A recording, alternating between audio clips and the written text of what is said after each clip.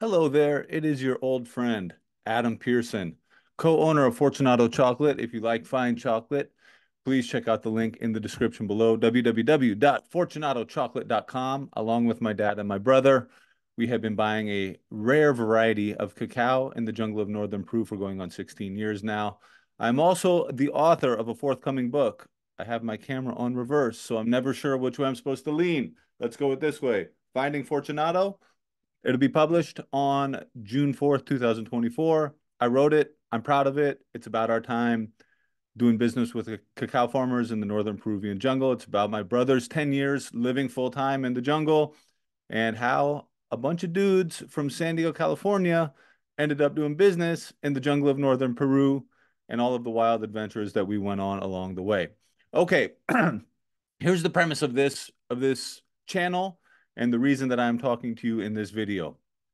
I guess I'm gonna, at the beginning of each of these videos, give a little explanation until maybe I become a bit more of a known quantity so that you know why exactly you might want to take the time to hear what I have to say. All right. I've been a business owner for 16 years.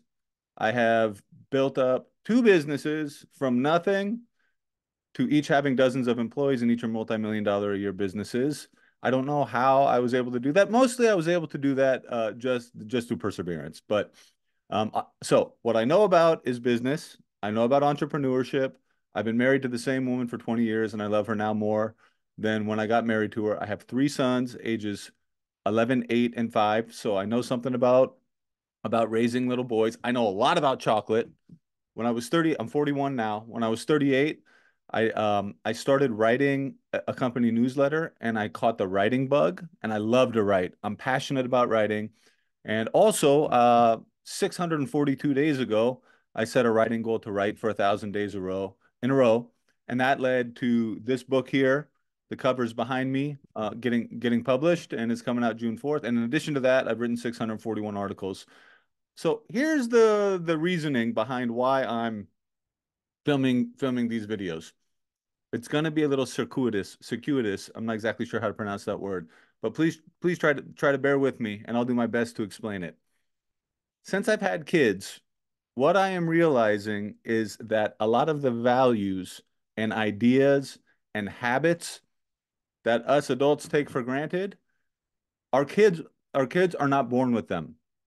And I'm just realizing now that culture, values, the lessons of prior generations, they do have to be taught anew if you're going to maintain culture.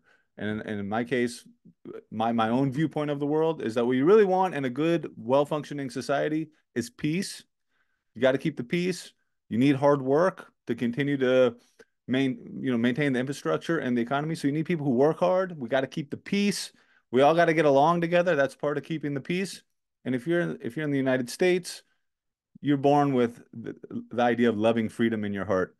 I'm not, that's all of this stuff is sort of like supra political. It's above politics, but those are just some things that I believe in and and also let's compassion, empathy, loving your neighbor as you love yourself, community, family, friendship, the values of humanity. So all of that stuff doesn't regenerate itself automatically. And if we want a lot of these values that we hold dear to continue to exist in the world, which will repropagate well-functioning societies, people need to pass their lessons along. And so all of the lessons that I have, everything I know is either in the 641 days worth of, pardon me, no, I haven't written yet today while I'm recording this. Everything I know about the world is either in the 641 days of writing or in the book that's behind me. And I've written it and I've sent it out to the people who read them. By the way, if you want to subscribe to the newsletter, you can do so by clicking on fortunatochocolate.com in the description, and then down at the bottom of the homepage, you could subscribe to the daily newsletter I write every single day. So everything I know, the lessons that I have to give, my part, the part that I could play in trying to maintain this thing that we call society and culture is by sharing the lessons that I've picked up and that I've written down.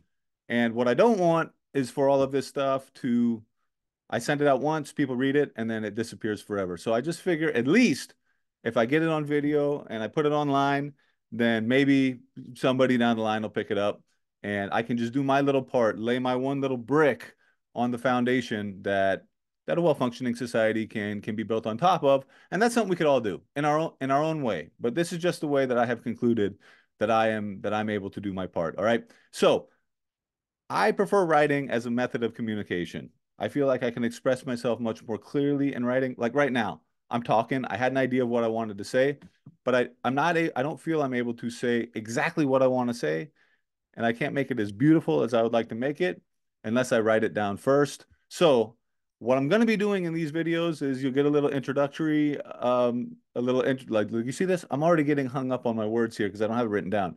You get some introductory remarks from me, but really what's going to happen is I'm going to read a piece of writing from the library of over 600 articles that I've written over the last 641 days. And that way, they'll be there for posterity. And then if if you like them, then you could, oh, by the way, if you like them, then you can subscribe and you'll get a notification every time I put out a new video. Or if you hit the like button, I'd appreciate that. And then if you like them and you like what I have to say, then you'll just know that there's many, many, many more, so many more where this came from. So without further ado, let me go ahead and read this. I wrote this one on September 22nd, 2002. So, more than a year and a half ago, more than a year and a half ago. I own 2 chocolate shops. In addition to, we have our e-commerce site. We own 2 retail locations. And to promote our retail locations, I spent over a year walking around our neighborhood every afternoon, either handing out flyers or with a sign inviting people to come to our shop and drink a free hot chocolate. And I picked up a lot of stories. I picked up a lot of stories walking around in the neighborhood, and this is one of them. So here we go. Without further ado, it isn't the most dignified distinction in the world, but I believe that I may be the world's foremost expert on human parking lot behavior. There is very likely not another person in the world who spends as much time as I do walking around parking lots talking to people. I assure you that this is not how I expected my life to turn out. But to be honest, it is way better than anything I could have imagined. I really like people and I find them fascinating. Being able to interact and observe folks in a very unscripted and spontaneous environment is a source of never-ending intellectual stimulation for me. I've tried every marketing tactic you can imagine over the last couple of years. Social media, newspaper advertising, text messaging, postal mail, TV and radio. Listen, I'm a perfect mark for somebody selling advertising because I'm interested in trying everything. It is my job to make sure that folks know about us so that we can sell our chocolate and keep buying more and more cacao from our cacao farm partners in Peru. Along those lines, I am not willing to leave any stone unturned. I need to know what works. And it turns out that walking around and talking to people face to face in parking lots is far and away the best method to promote a small brick and mortar retail store. Most people won't do it because they are too shy or think that it is an improper breach of social decorum. But when you have a burning passion for something, those considerations go out the window.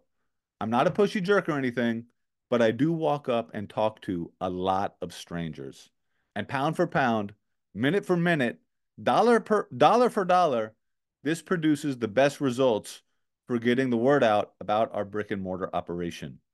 If a person takes the plunge and comes into our store, they meet our wonderful and friendly staff and they try the products, which are excellent. And after that, they'll leave a positive review online about us or tell their friends. This sets in motion an organic, positive feedback loop whereby somebody tells a friend, the friend comes in, they like it, and then they tell another friend. On and on it goes. And it is all so much more authentic than if we go online and try to say how great we are. But it all starts with a single conversation. Now, back to pardon me, got a little frog in my throat there. Now, back to parking lot behavior. I see a lot of things out in parking lots. I'm sorry, I just have to take a quick break here. It just makes me laugh that I spent so much time in parking lots. I'm sorry about that. Anyhow, back to parking lot behavior. I see a lot of things in parking lots. I see hilarious, affectionate mothers doing the funniest things to make their kids happy. I also see some mothers absolutely melting down on their kids and scolding them to no end.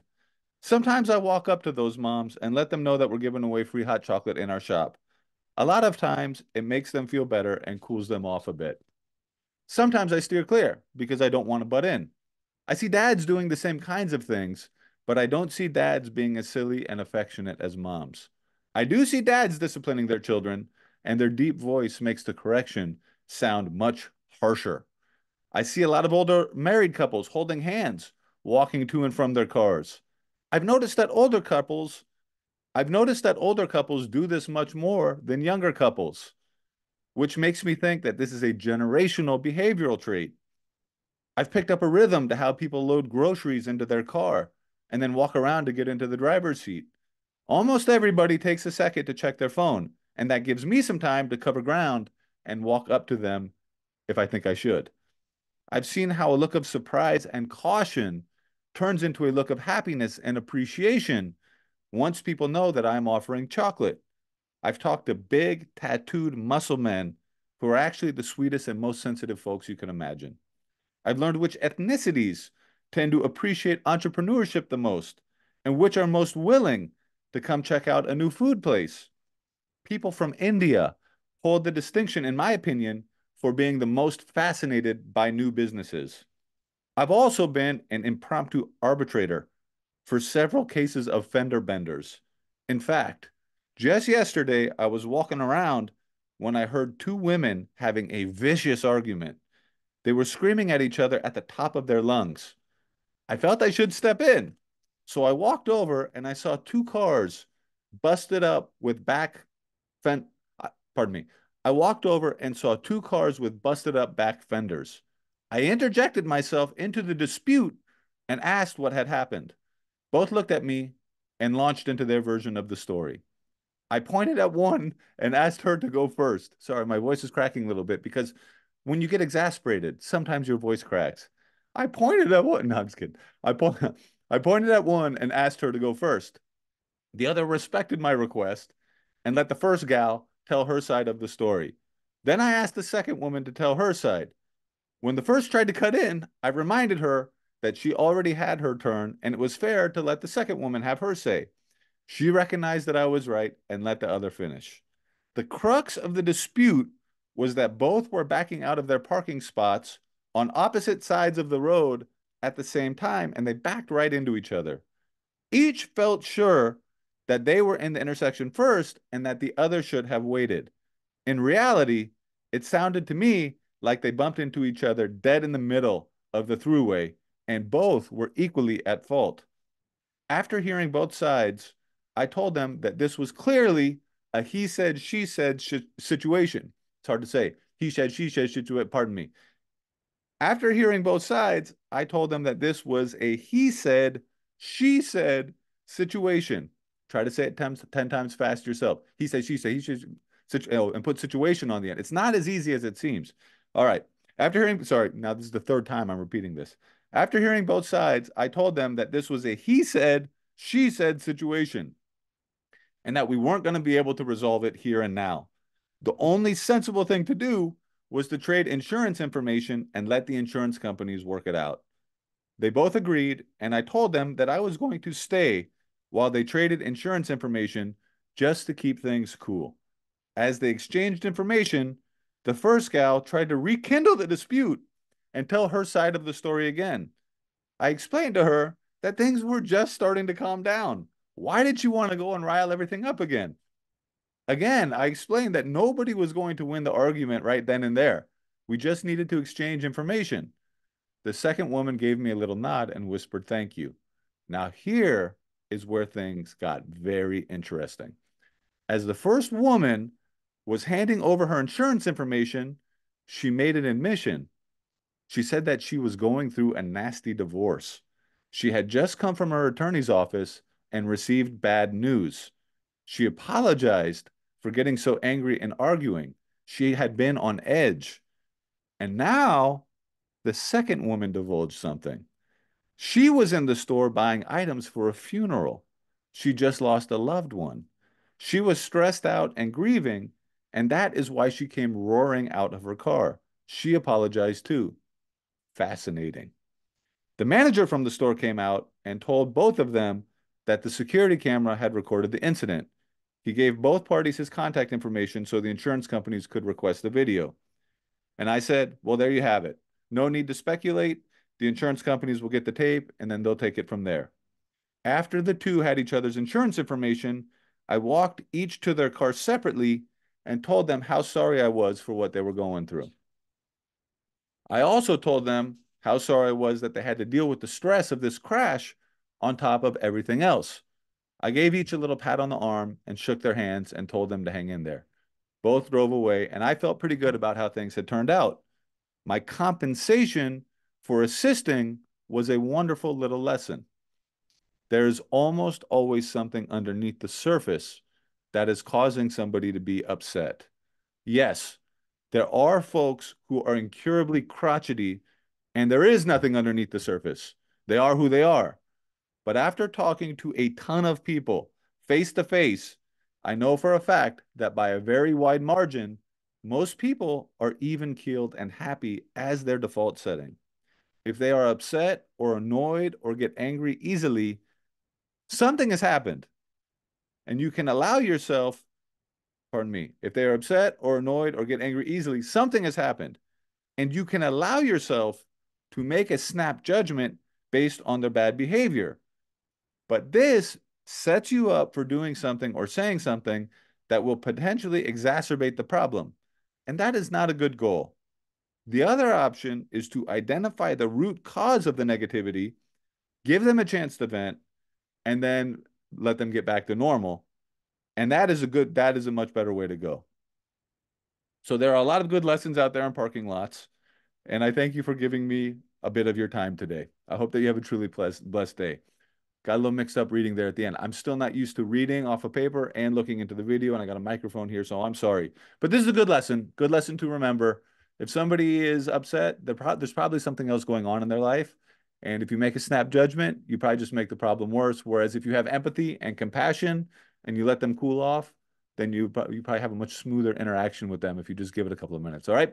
That's all I got for you today. If you liked it, please click the like button. If you want to get more content like this, please subscribe. If you like good chocolate, fortunatochocolate.com. If you like good books, consider finding Fortunato. The Amazon link is down in the description as well. Thank you so much. Have a great day.